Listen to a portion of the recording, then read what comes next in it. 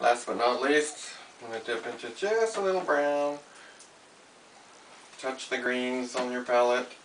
Come in under the tree, bring in just a smidgen of grass here and there, just to bring a little green into the foreground. You don't have to, but because this is, before I'm doing this, it was reading as like dead grass, but you can bring all these greens back in, like grass growing behind the rocks, in front of the tree. Jump around so it looks natural. Just kind of here and there. It really fades as it goes back.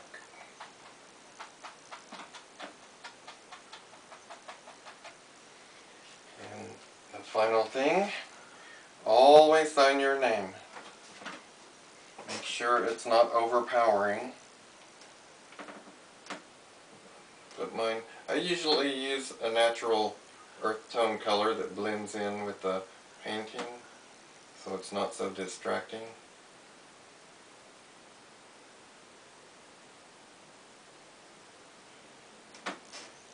Manuel, Cruz.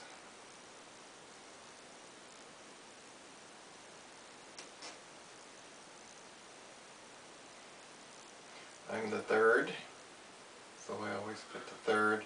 My dad was a great artist and musician, so I carry on his legacy.